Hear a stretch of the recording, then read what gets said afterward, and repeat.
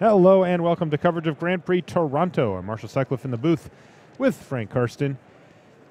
Got a nice one here, Frank. We've got Chris Pikula playing WW. That's White Weenie. So I'm assuming we're talking about the mono-white version as we see a Dragon Hunter hit the battlefield on turn one here for Chris. He's playing against Magnus Lanto, who's on Bant Company. Yes, But indeed. not the normal version necessarily, right, Frank? No, this is a list with some tweaks, some spicy cards in there. So instead of Bounding Crazes and some other cards, Magnus Lanto as well as some other members of Eureka are playing Band Company with Eldrazi Skyspawner. You know, just accelerates, gets a flyer, Eldrazi Displacer, and Archangel Eversin, some more copies than usual. Possibly setting up some sweet interactions.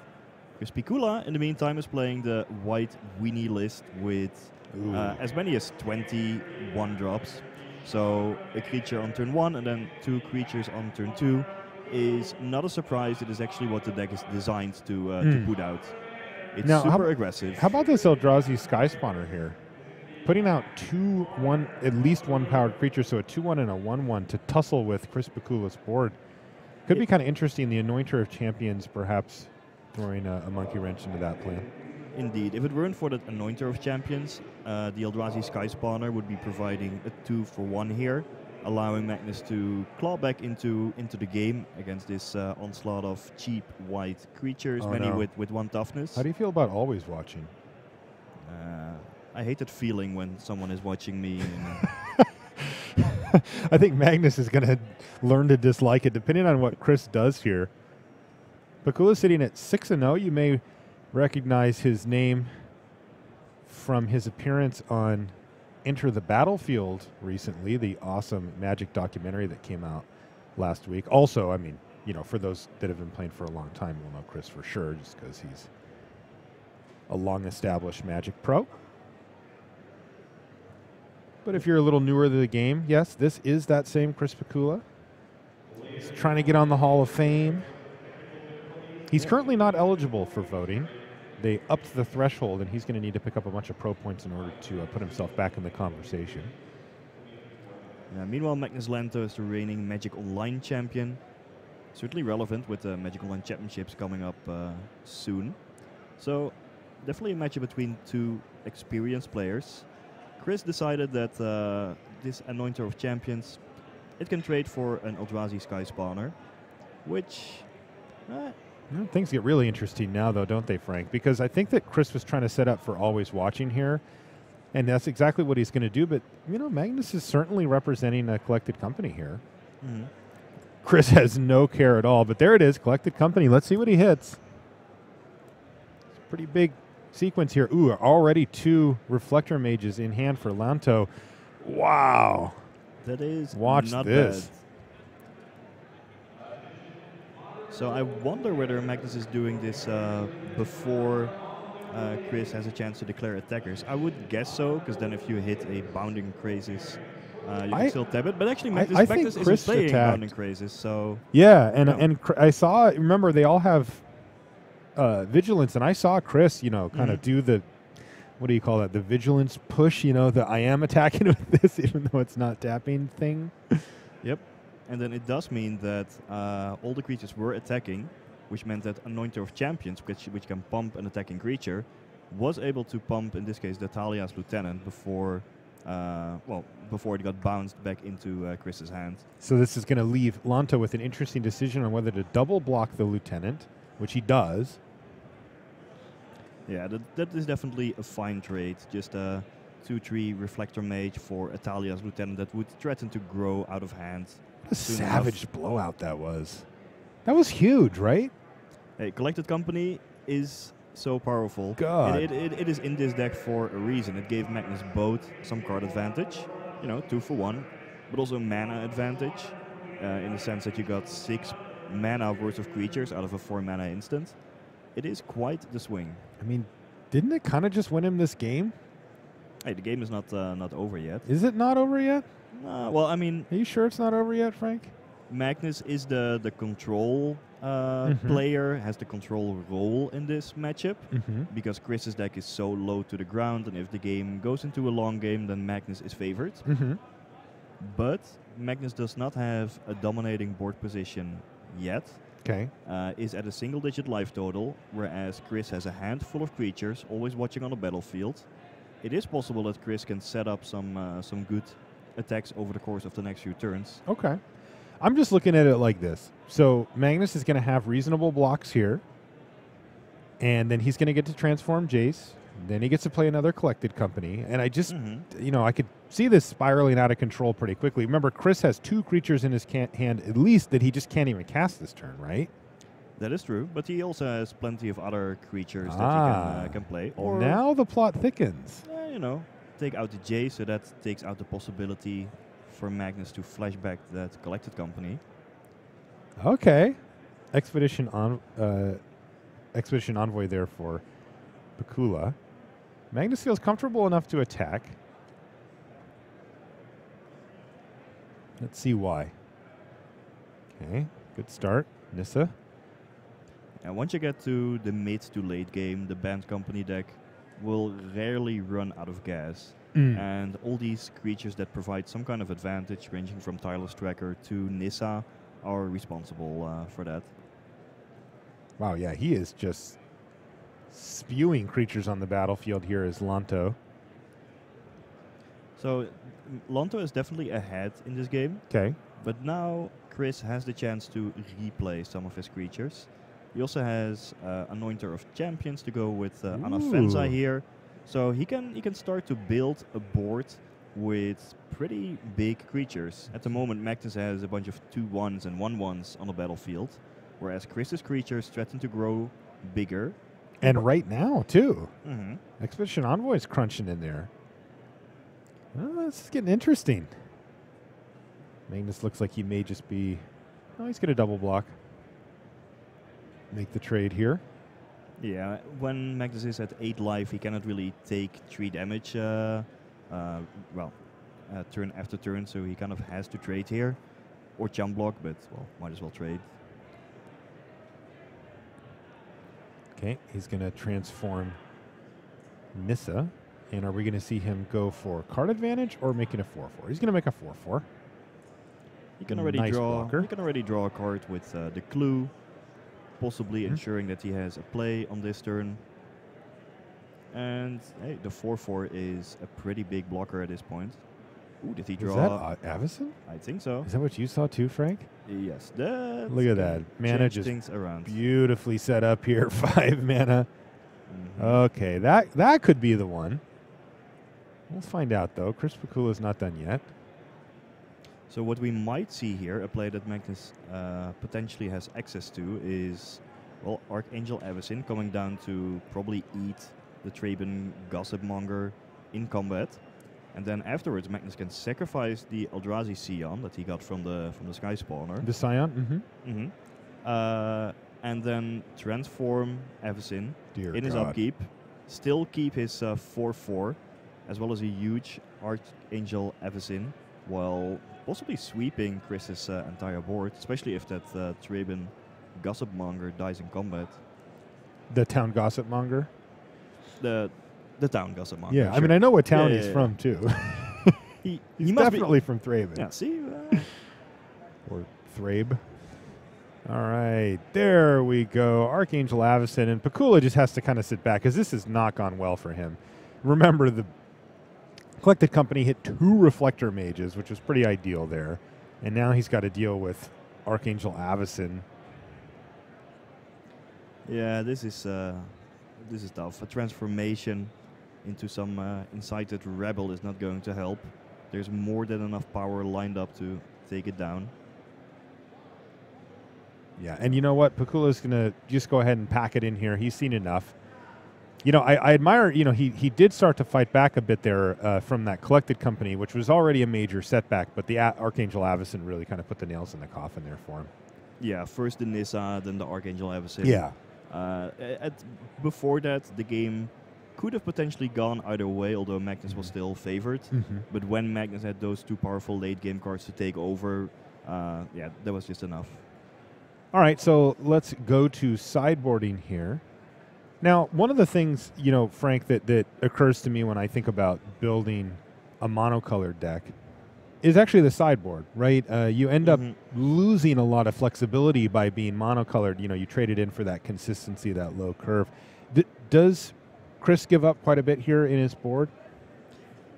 Yes. Well, first up, he has a couple of planes in his sideboard. What are those there for? Which I don't hate, actually. Okay. I like having lands in my sideboard in order to transform into a slightly different deck with a higher curve. Okay. Even if I'm playing a 3-color deck, I don't mind having a land or possibly even 2 in my sideboard. Now I see he's got 3 Gideons here, which, Yep. that's a little bit of a higher curve for him there. I don't think he wants those in this matchup. Those are more meant against decks with language or something like that.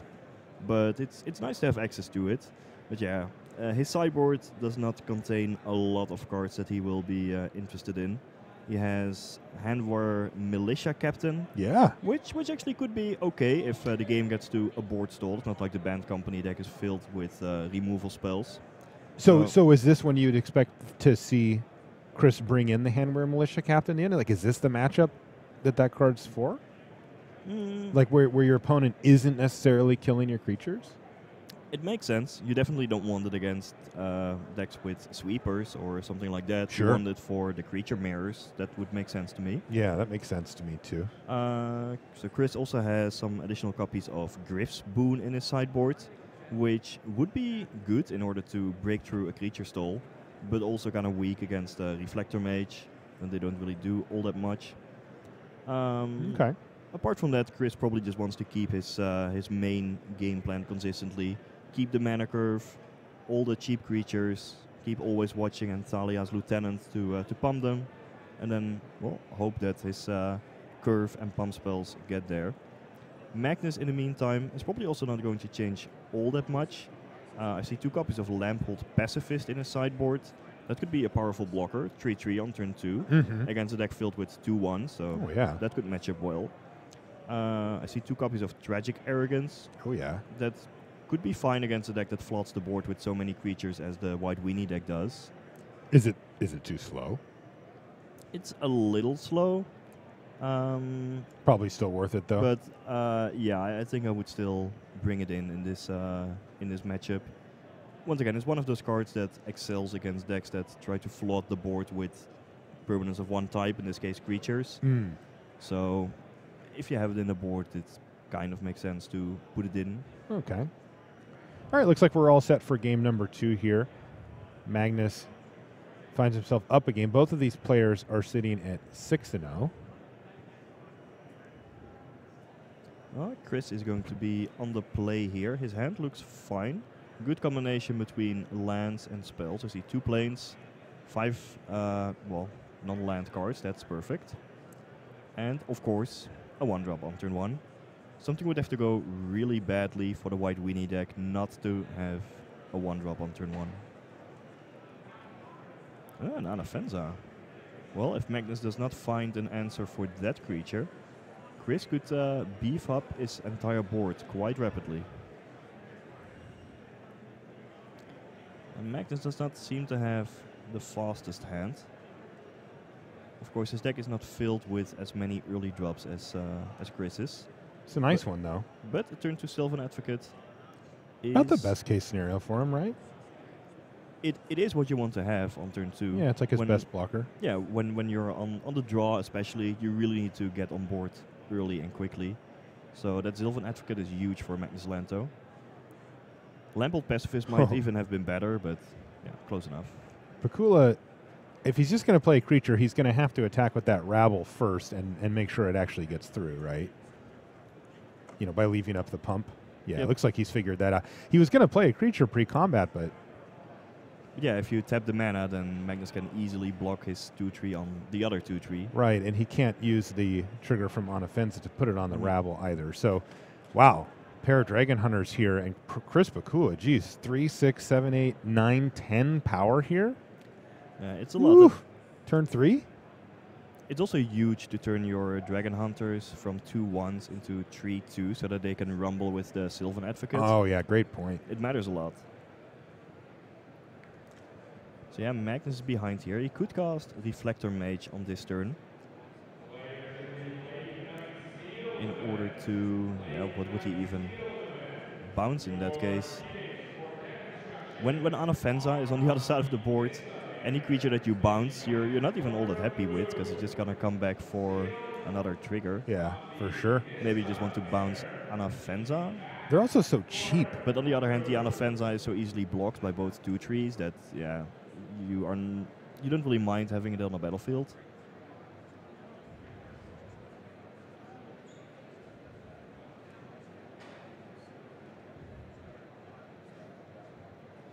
This is an interesting position now because Chris forced to attack with the Rabble here. No, that's interesting too. Thalia's Lieutenant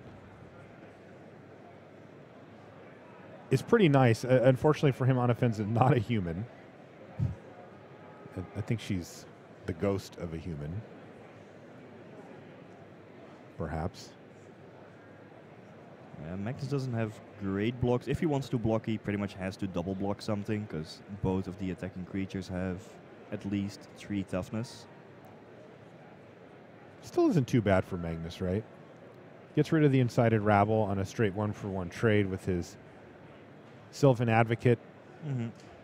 Now, what about big picture style here? Ooh, is there an untapped land in hand for Lanto? Because he just drew a Collected Company. No, it's an Evolving Wilds. Yeah, But a big Eldrazi Displacer can help block.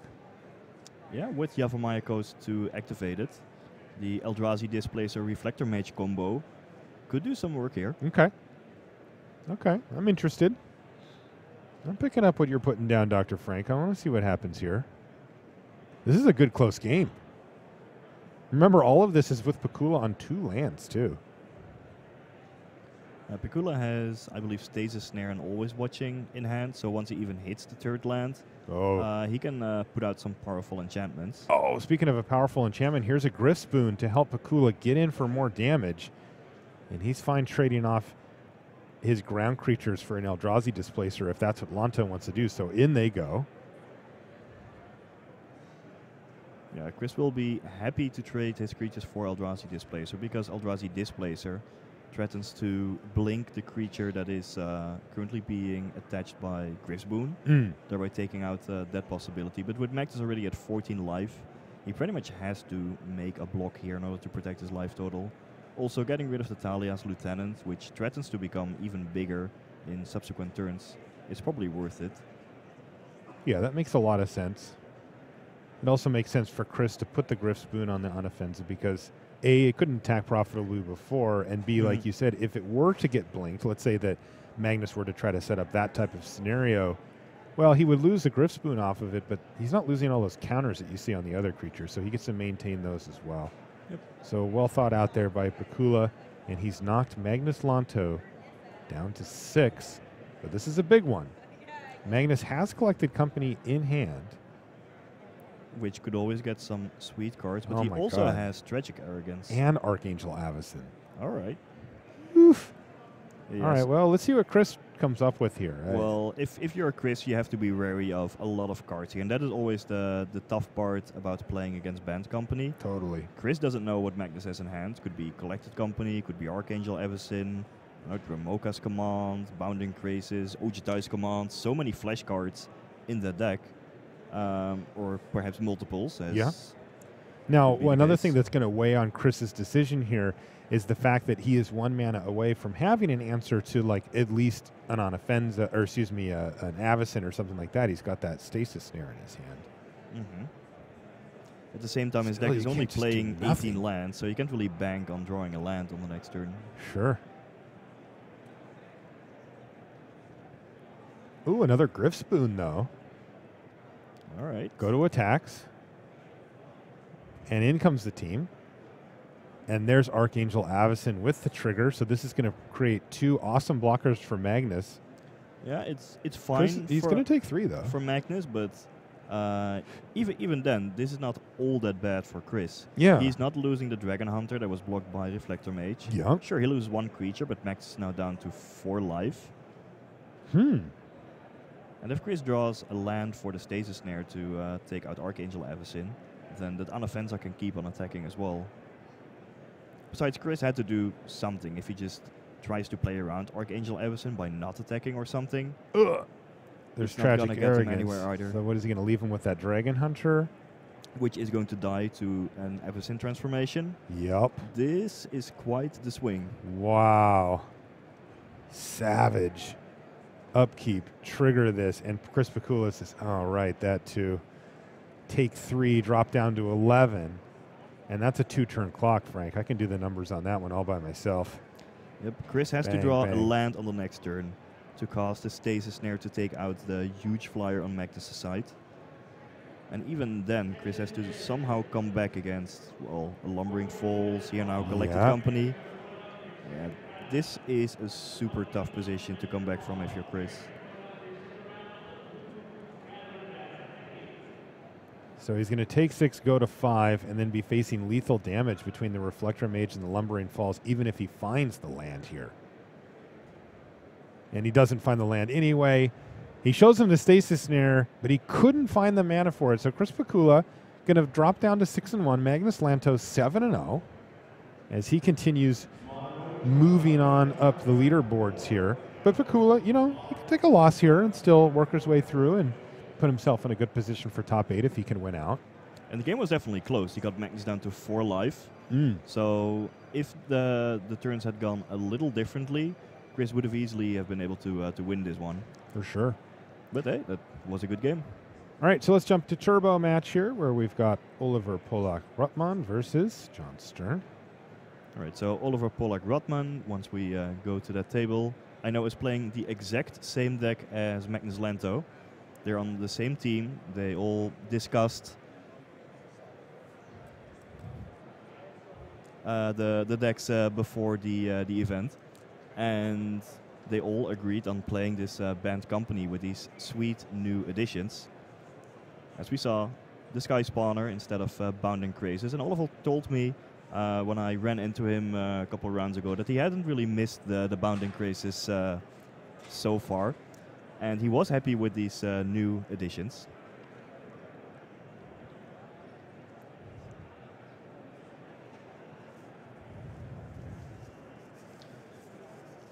So looking through the deck list, what is John Stern on? John Stern is on the green-white tokens deck. Pretty much a similar list as the deck that Steve Rubin used to win the Pro Tour last weekend. Except I see 4 copies of Lamphold Pacifist in the main deck. Oh, 4 in the main. Yep. I mean, that card has gone up in value the more and more I see it.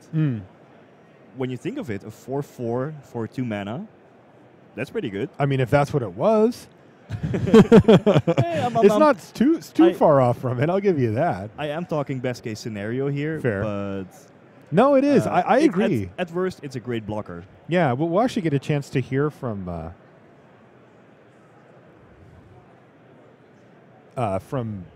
Steve directly about it. I did a deck tech with him, and I asked him about that card. And yeah, he agreed. I agree. He's got a couple in his main deck. 4 here for John Stern, but a card's been going up for me too. So in this game here, we're just in the early turns. Both players trying to get on board, getting the better presence to be able to set up reasonable attacks. Now this Lamphold Pacifist, hey, he's holding all these 2 trees at bay. Yeah? It's not a 4/4 yet, but still Well, does a lot of work. Well, cancel that order, but we can't blame it on the Lamphold Pacifist, can we? no, this is just a Reflector Mage. Yeah, doing what Reflector Mage does. Yep. And that is indeed a waste on Oliver's side of the board. A basic land that you can get with Evolving Wilds to activate Eldrazi Displacer. It makes the mana base a bit tough to manage, but it still works.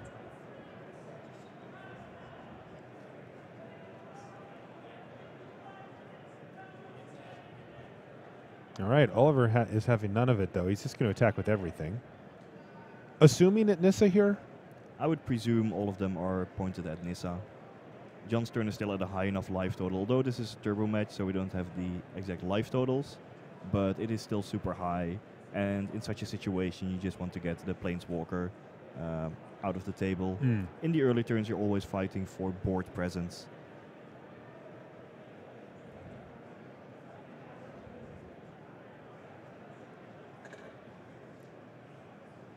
Alright, looks like only one of the tokens died, and the Nissa is still on the table, which meant that Oliver might have gone for the life total after all. Okay. That is a play that can be reasonable if you have some other ways of dealing damage, or perhaps an Archangel Avacyn that can attack in the air, or if you expect that John's turn has another Nissa in hand. In that case you don't really want to pressure Planeswalkers, because John's turn just has another one.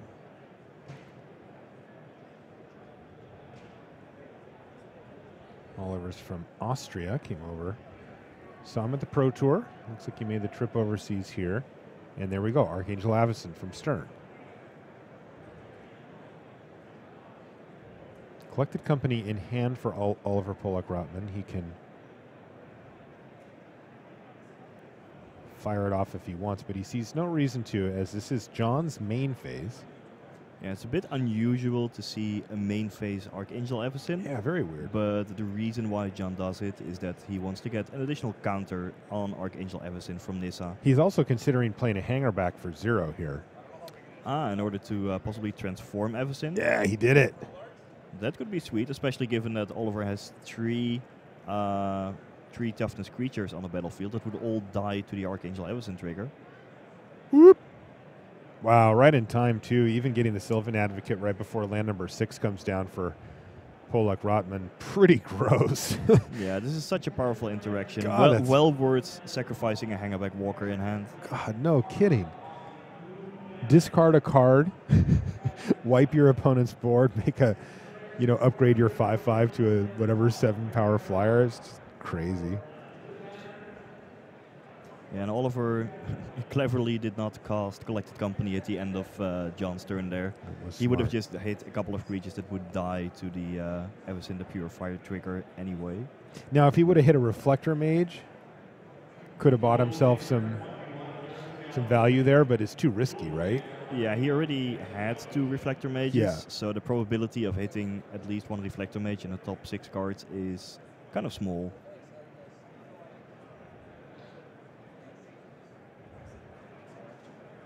I don't know if that's exactly what Oliver wanted, but he's got a Jace and a Tireless Tracker here.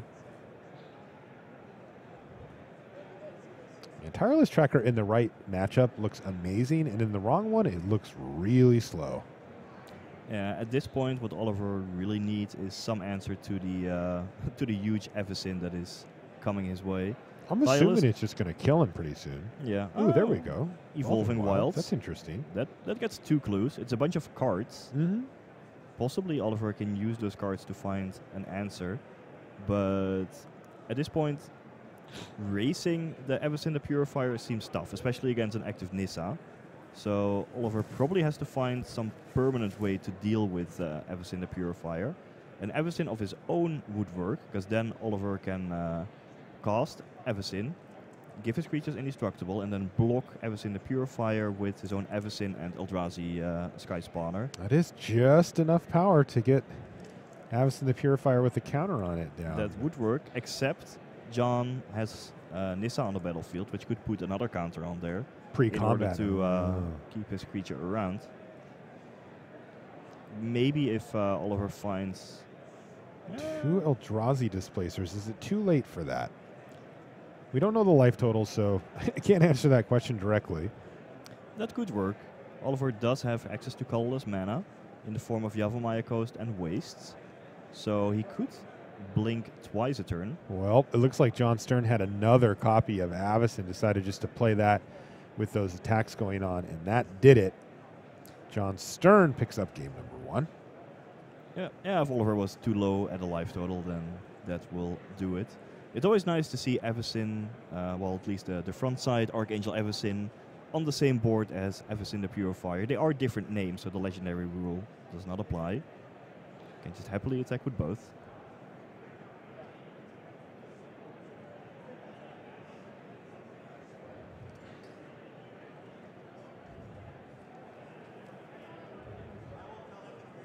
When I was talking to Oliver on this matchup, they felt that Band Company was still slightly favored. You know, between Reflector Mage and well, other tempo cards. The Band Company deck does have the tools to pressure the Planeswalkers and then take over in the late game with powerful creatures and card advantage cards. But it's certainly close. And when John Stern can do all of these Avacyn tricks unopposed, that will win a game.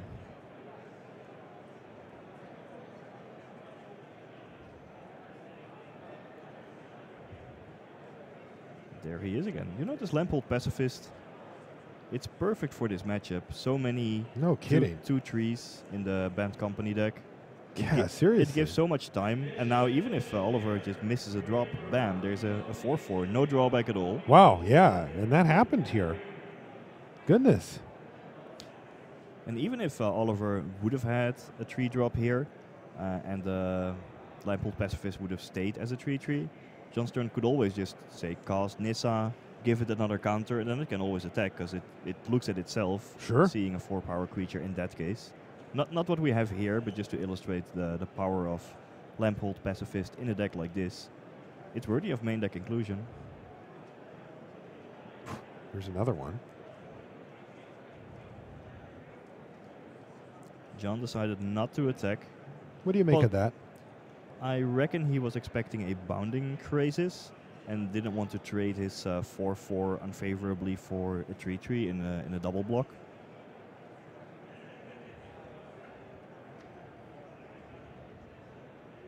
Now, the fact that Oliver didn't... Sorry, he's collected company in here? All right, fair enough. The value team is on the table.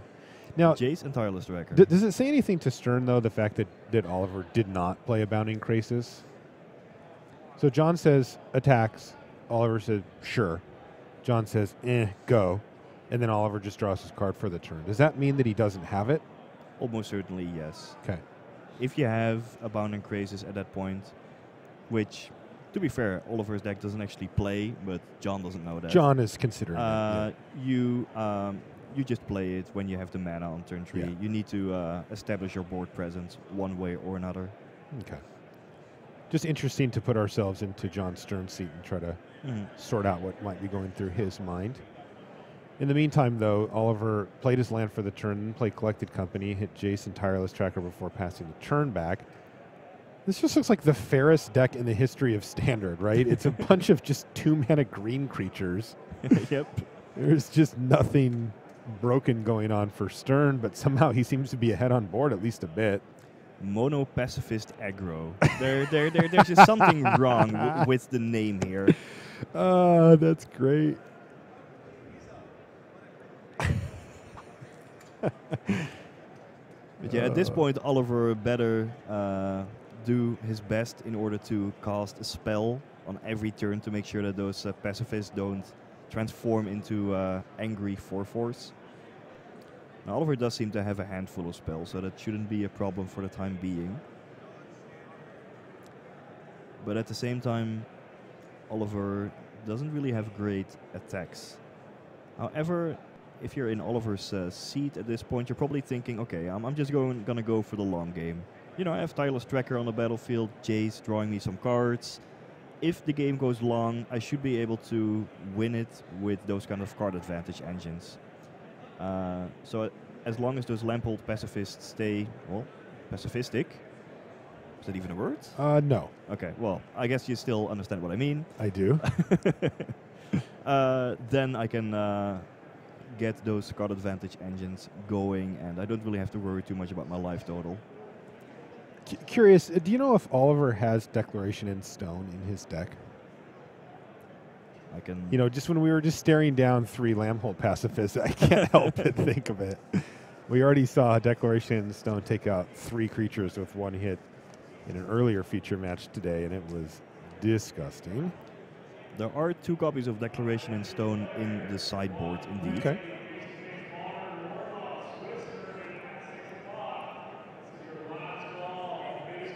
They're fine in this matchup. They're also an answer to Avacyn, so I wouldn't be surprised if Oliver had boarded them in.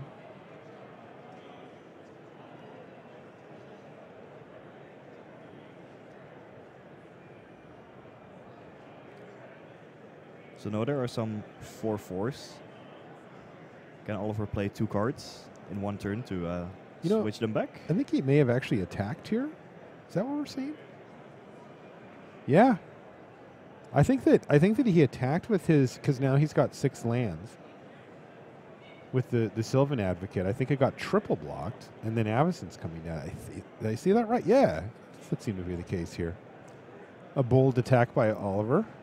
He may have been semi-bluffing Archangel Avacyn with that attack. At the same time, he also would have had to expect an Avacyn from John Stern. So Well, it John Stern doesn't delivered seem like it. a great attack to be making there.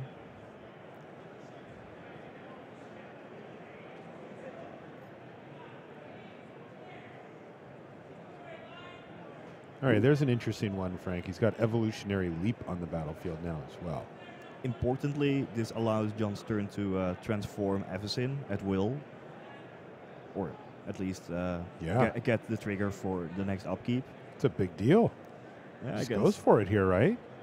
Against Oliver's current board, so many 3 toughness creatures. Oh my! Seems worth it. Even a Jace that you can take down with the damage. Is if this you happening? So want. Really? You're going to lose 4 creatures here? And the Jace? Oh boy! And then there's Archangel Avacyn. Oh, to save his? Yep. Oh, man. The true one-sided sweep. I guess he must have not killed Jason, decided just to go to Oliver. Yeah, at that with point, that 3 damage. At this point, that seems fair. Oliver kind of needs tragic arrogance. No, he doesn't have it. All right. And that will do it. It's John Stern. Ooh, what is this? Are we bringing in some... oh, very nice. It looks like we've got a little bit... a game 3 here in round 7. So this one's live. I know we're kind of bouncing back and forth, but one of the things that we can do here is while we're showing you the turbo match, if there's a handy game 3, we can move them over from our text table under the cameras here and bring you game 3 live. So here we are.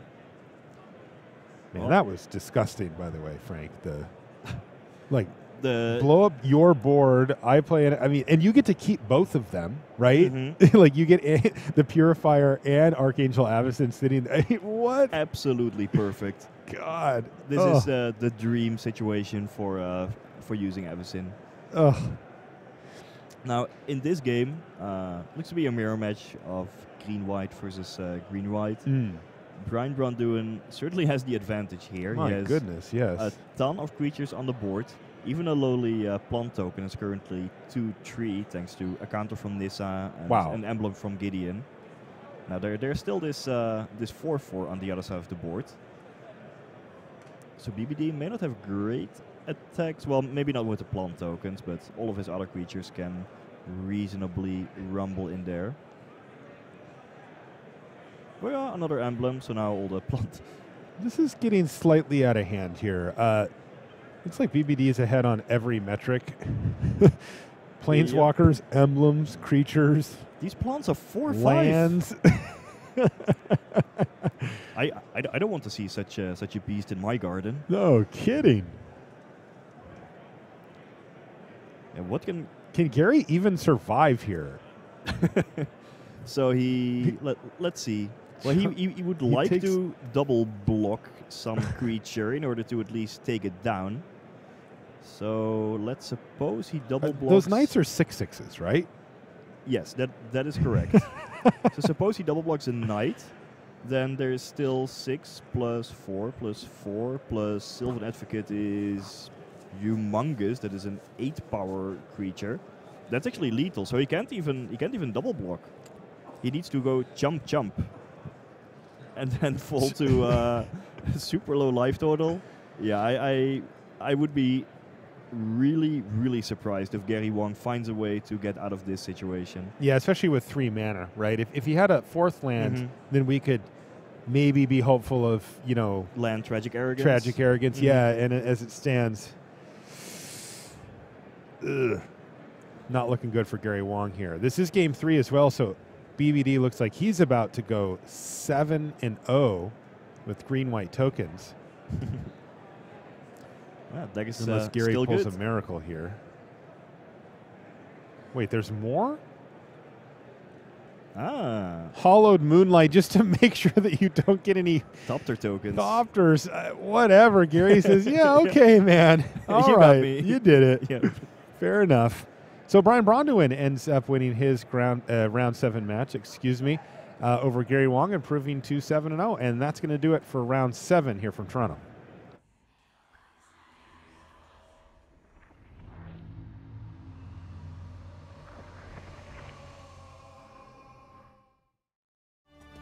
Ultra Pro is the place to go for all your Magic accessories. With card sleeves, deck boxes, playmats, and portfolios showing off the best Magic art, Ultra Pro is the standard and safe storage. Visit ultrapro.com for more information. Put your game to the test at a Grand Prix. These Magic celebrations are headlined by 2-day open tournaments with the best players in your region as well as top Magic pros from around the world. Upcoming Grand Prix include New York, Los Angeles, Charlotte, Manchester, and Minneapolis. Visit magic.wizards.com/Grand Prix for more information. Hello there. Welcome back to the booth here at Grand Prix Toronto. That's Frank Carson. I'm Marshall Sutcliffe. We saw some really powerful stuff that round, Frank. Oh yeah, we saw the power of Archangel Evan.